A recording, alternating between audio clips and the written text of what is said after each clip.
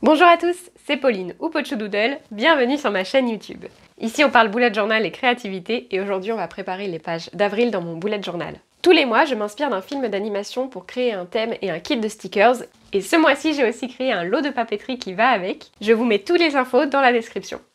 Pour avril, mon thème est inspiré de Raiponce et comme elle, j'ai eu envie de sortir les pinceaux. C'est parti! Mon bullet journal est un carnet My 365 dont j'ai customisé la couverture et on va commencer par remplir mon tableau des thèmes. Je vais ajouter la date à Raiponce et je l'ai déjà fait en 2019 donc je mets un petit coup de blanco pour ajouter 23. Ensuite je passe à mon futur log où je vais ajouter ma couleur d'accentuation du mois qui est le violet et j'ai choisi d'utiliser mes Crayolas Super Tips ce mois-ci. Voici un petit tour de mes pages du mois de mars inspiré de Peter Pan. J'ai choisi ce thème parce que je vais à Londres fin mars, mais pour les semaines, j'ai choisi de dessiner un petit lieu du pays imaginaire à chaque fois et aussi un petit personnage sur les onglets là-haut. Et c'est parti pour ma page de couverture du mois d'avril. Et j'ai envie de sortir les pinceaux, mais cette fois, j'ai pas envie de peindre directement sur le carnet. J'ai pris un carton entoilé que j'ai préparé avec une couche de gesso.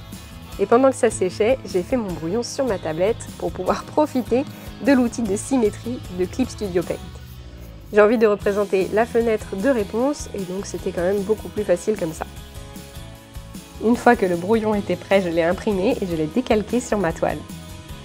J'ai préparé ma palette de peinture, toujours avec ma peinture écologique, et j'ai installé mon chevalet sur mon bureau à hauteur réglable. Et c'était parti pour une après-midi entière de peinture. J'ai filmé directement en x4, mais pour la vidéo, j'ai encore accéléré certains moments ou sauté certains passages. Comme vous voyez, sur mon écran derrière mon chevalet, j'avais pris des photos de référence de la pièce de Raiponce. Je représente sa fenêtre et puis tout autour le mur qu'elle a peint avec plein de petits éléments. J'ai pas respecté les couleurs, j'ai choisi de faire tous les éléments en bois avec ce mauve pour rester dans ma palette de couleurs. Donc ma palette de couleurs du mois, je vous ai pas dit, c'est violet, vert et jaune. J'ai utilisé deux pinceaux pour essayer de faire des dégradés avec les ombrages en mettant de la couleur plus foncée sur la droite des éléments et plus claire sur la gauche.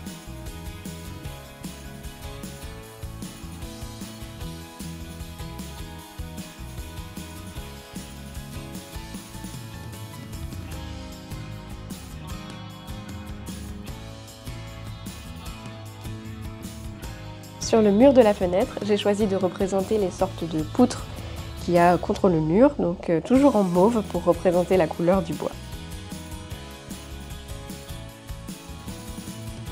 Dans la pièce, j'ai aussi choisi de représenter le miroir que Raiponce a entièrement peint. Donc ça doit être le dos du miroir en fait.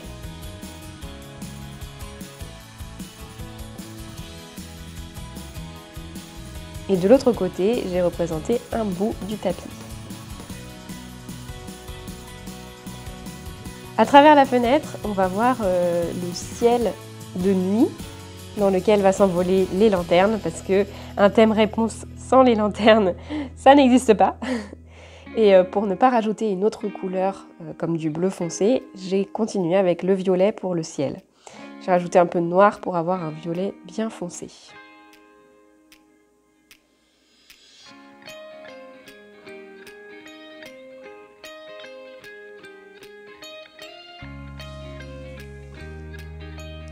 Ensuite, pour le mur, j'ai choisi de le faire en jaune très pâle. Le pinceau plat était vraiment pratique pour faire ces grandes zones d'aplat de couleurs. Là où j'ai pris le plus de liberté sur mes couleurs, c'est pour le carrelage, parce que j'avais envie d'apporter un peu plus de vert que sur les références. Donc j'ai alterné des carreaux de carrelage jaune et vert, et sur le vert, j'ai fait des motifs en jaune.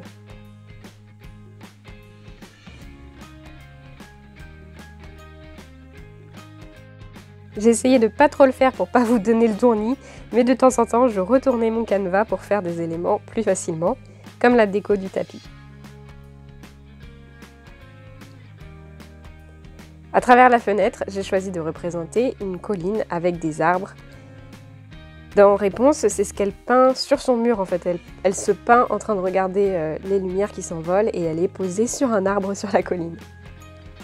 J'ai ensuite ajouté du blanc pour faire un joint entre les carreaux et je me suis servi de cette couleur pour faire les lumières dans le ciel sur lesquelles j'ai ajouté un petit peu de jaune. J'ai essayé de faire des halos en mettant très peu de peinture sur mon pinceau.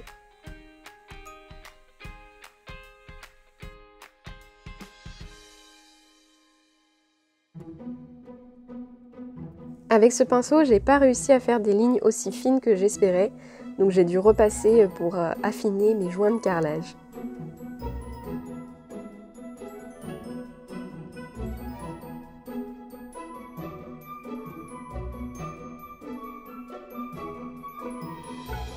J'ai ensuite décidé de représenter 2 pots de fleurs sur les rebords de la fenêtre.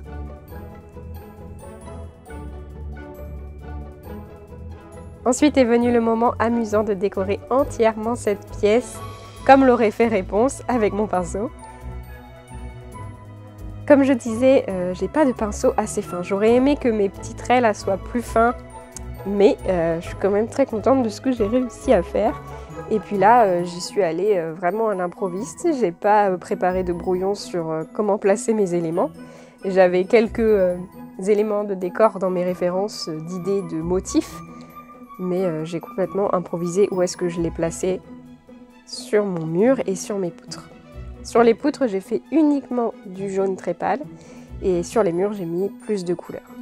Pareil pour le miroir, j'ai mis un petit peu plus de couleur. Pendant que j'ajoute tous ces détails sur les murs, je vous propose un premier fun fact sur le film Raiponce. Raiponce est enfermée dans sa tour par la mère Gothel, qui est une vieille femme qui reste jeune grâce au pouvoir de Raiponce.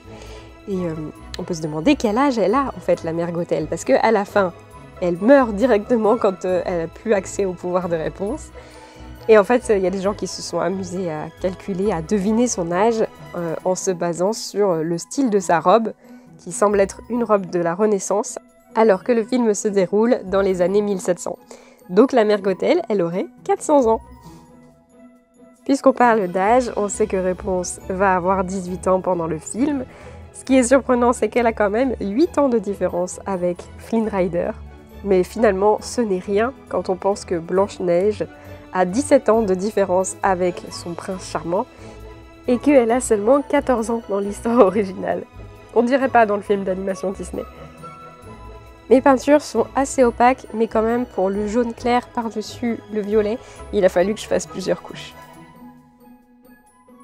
Il était déjà 19 h et c'était le moment d'arrêter pour enlever le washi. J'aurais pu continuer encore très longtemps, ajouter des détails, affiner, mais à un moment, il faut s'arrêter. Le lendemain, une fois que c'était bien sec, j'ai scanné mon dessin et j'ai augmenté un peu la saturation. Et surtout, j'ai dupliqué un petit élément, comme vous voyez, que j'ai rajouté au-dessus, parce que le format n'était pas parfaitement adapté à du A5. Je l'ai imprimé sur du papier autocollant que j'ai pu coller sur ma page de couverture et j'ai fait en sorte de le faire un peu plus petit pour qu'il y ait un cadre, comme j'aime bien. Je suis vraiment super contente du rendu d'impression. En peignant, j'ai complètement oublié que c'était censé être ma page de citation. Heureusement, j'ai rien mis en dessous de la fenêtre, donc j'ai quand même une petite place pour ajouter une petite citation. Et j'ai choisi simplement « Moi j'ai un rêve ». Et ça m'amuse parce que, alors que mon chéri ne chante jamais du Disney, il avait cette chanson dans la tête après qu'on ait regardé le film. Ah oui, j'ai utilisé mon feutre Posca pour cette citation. Je vais pouvoir passer à ma deuxième page de couverture, celle sur laquelle je vais commencer par mettre le titre. Pour le mois d'avril, comme d'habitude, j'ai repris la police du DVD Disney de Raiponce, avec ses grandes lettres et surtout les petites boucles qui représentent, je pense, les cheveux de Raiponce. Vous avez été nombreux à deviner mon thème grâce à ce R, qui est le même R que Raiponce. J'ai choisi d'utiliser mon Crayola Super Tips violet pour ça. Avec mes feutres Edding habituels, j'ai pas de violet assez clair. Et parce que je ne peux pas résister à une petite touche de doré, j'ai décidé de faire un contour avec mon gel roller Edding. Comme vous voyez en dessous, je veux représenter Raiponce et pour ça j'ai ressorti ma peinture. J'avais mis un mouchoir humide dessus pour espérer qu'elle ne sèche pas trop pendant la nuit. Et ça va, j'en avais encore un peu. J'ai commencé par faire son visage en créant un beige à partir de mon jaune orangé. Et en peignant sur mon carnet, alors que c'est pas un papier spécialement fait pour la peinture, j'ai réalisé que j'aimais beaucoup mieux la façon dont se plaçait la peinture sur le papier, comment elle s'applique. C'est beaucoup plus lisse en fait que mon carton entoilé qui est un peu texturé. Et du coup j'ai trouvé plus agréable de peindre Raiponce que de peindre sur mon canevas la veille. C'est peut-être aussi parce que j'avais déjà un peu plus l'habitude, ou peut-être que j'ai pas fait une couche de gesso assez épaisse sur mon canevas, sur ma toile, pour diminuer un petit peu la texture. J'ai mis beaucoup de blush à Raiponce, surtout là sur la première étape. On dirait qu'elle s'est pris un petit coup, la pauvre. Mais je vais réussir à rééquilibrer un petit peu plus. Même si Raiponce dans le dessin animé a quand même beaucoup de blush.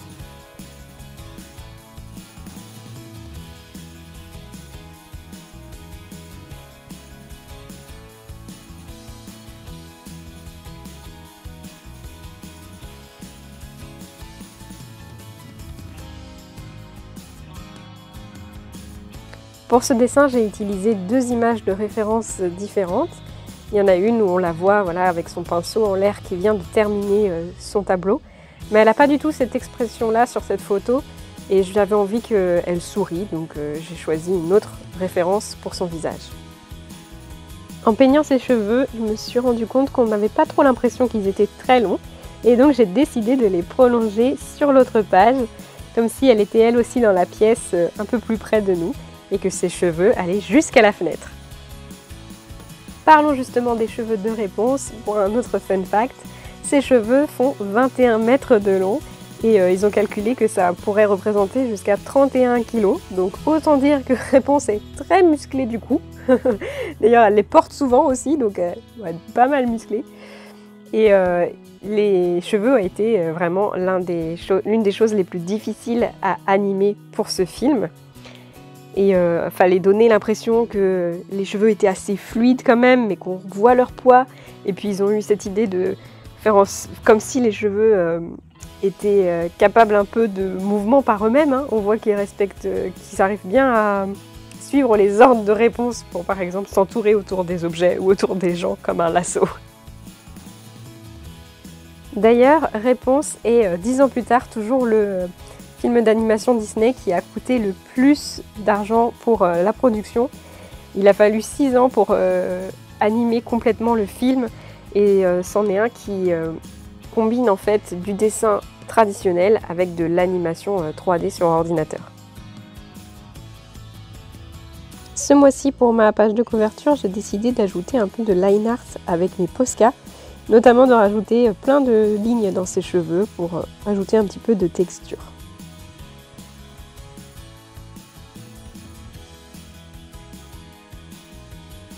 Pour la robe, j'ai choisi d'utiliser mon Posca violet, qui est le même que celui que j'ai utilisé dans la citation, donc ça fait un petit rappel.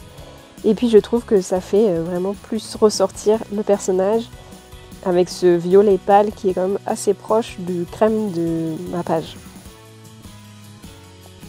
J'ai profité de la finesse des Posca pour ajouter des petits embellissements sur la robe.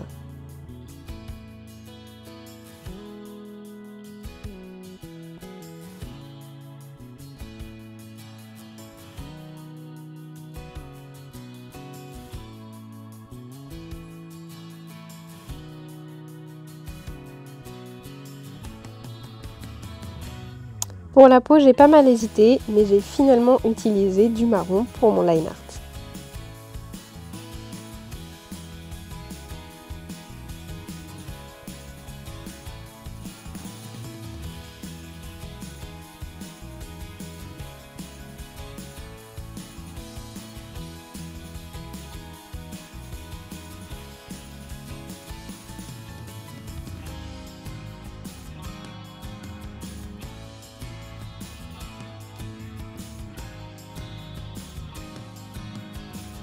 Comme toujours, on n'oublie pas la petite pointe de lumière dans les yeux. Les Posca de couleur que j'ai utilisées sont des pointes bullet shaped et mon blanc c'est une pointe extra fine. Je vous mets les liens dans la description.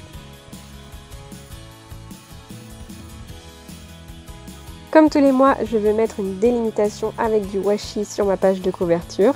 Et pour ça, je vais utiliser un washi de mon kit de stickers.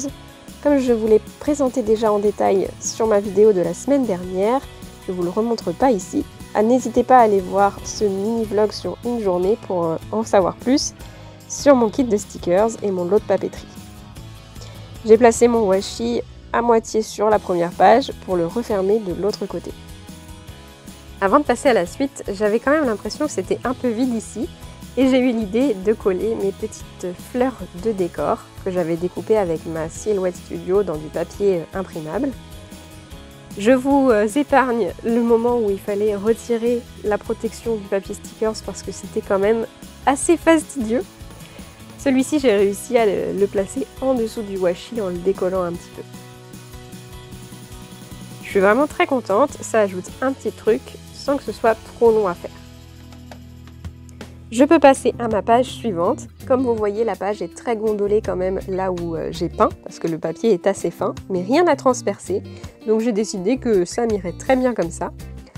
Comme j'ai déjà passé 2 demi-journées complètes sur ma page de couverture, j'ai décidé de faire simple en utilisant uniquement des stickers de mon kit et de mon lot de papeterie pour décorer ces pages.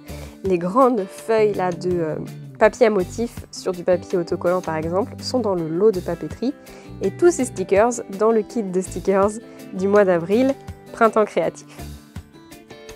C'est l'occasion de vous rappeler que mon bullet journal est pour moi une excuse pour faire des activités créatives comme passer une journée sur de la peinture. Mais ça ne doit pas être quelque chose qui vous stresse. Chacun fait comme il veut et comme il peut dans son bullet journal. Vous voyez qu'avec quelques stickers, on peut aussi faire une jolie page en seulement quelques minutes. Sur cette page de résumé du mois, je commence par mettre une zone pour mes livres audio du mois. J'ai fait mon titre sur ma page à motif. Et j'ai aussi eu la place de faire un petit doodle qui représente mon application de livre audio Audible.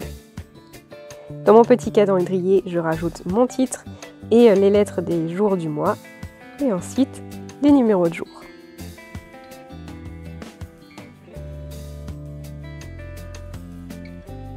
Sur le côté, je vais avoir la place pour noter mes nombres d'abonnés sur chacun de mes réseaux sociaux. Donc je fais des petits doodles. Et en dessous, je fais 5 petites flèches pour les 5 dimanches et les 5 vidéos YouTube à venir.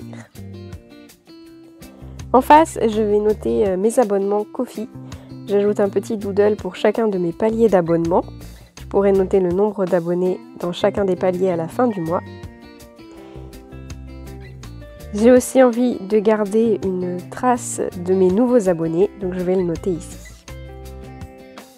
En dessous, je peux noter mes idées de contenu exclusif. Je n'ai donc pas fait de Dutch d'or pour ma page de résumé du mois ce mois-ci, mais je fais quand même une découpe pour faire apparaître les onglets des pages suivantes. On passe à la page suivante et mon marque-page de lot de papeterie printemps créatif s'était glissé là. Sur cette page, je vais mettre mon tableau de suivi de sommeil et d'activité et mon tracker d'énergie. Je décore encore cette page simplement avec un autre papier à motif de mon lot de papeterie. J'ai imprimé mon tracker de suivi de sommeil et d'activité sur du papier autocollant. Cette fois-ci, mon tracker d'énergie, c'est un sticker géant à venir colorier. Et je le décore encore avec un petit pot de pinceau et un washi. Et parce que j'aimais trop cette idée, j'ajoute encore des petits éléments de décor, mes petites fleurs sur papier autocollant. Pour les titres, je vous montre qu'on peut faire de la calligraphie aussi avec ces feutres bon marché Crayola Super Tips. Pour ça, il suffit d'appuyer fort sur les traits qui descendent et de relâcher son crayon sur les traits qui montent.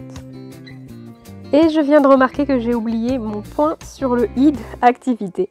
En dessous, j'ai la place pour ma légende avec mes Crayola Super Tips et en foncé, mon Posca. Et en face, je note mon titre énergie. Je vais suivre si je passe des journées motivées, neutres ou fatiguées.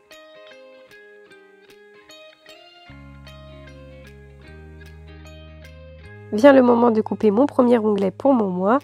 J'utilise toujours mon tapis de découpe et mon couteau de précision de la marque Créalia, trouvé chez Cultura. J'ajoute mon titre sur mon onglet et je vais pouvoir passer au tour complet final. C'est le moment de t'abonner et de liker la vidéo. Voilà donc une page de couverture aux couleurs printanières pour mon mois d'avril, j'en suis très contente. Et ensuite une page de résumé du mois et de tracker, décorée principalement avec des stickers. On se retrouve la semaine prochaine en live pour préparer les pages de semaine. Et voilà pour mes pages d'avril, j'espère que cette vidéo vous a plu. N'hésitez pas à me dire quelle est votre page préférée. Même si j'adore le kit de stickers que j'ai créé et que je suis très contente de les avoir utilisés dans mes pages de monthly et de tracker, ça reste quand même la page de couverture ma préférée. Comme toujours, un très grand merci à tous mes abonnés sur Ko-fi. Je vous rappelle qu'avec mes abonnements, vous avez moins 10% sur la boutique et donc sur la prévente du lot de papeterie qui est en cours. Au moment où sort cette vidéo, je serai en vacances, mais je serai quand même très heureuse de lire tous vos commentaires. Alors n'hésitez pas, ça fait toujours plaisir à moi et à l'algorithme. Je vous souhaite une très bonne semaine et à bientôt!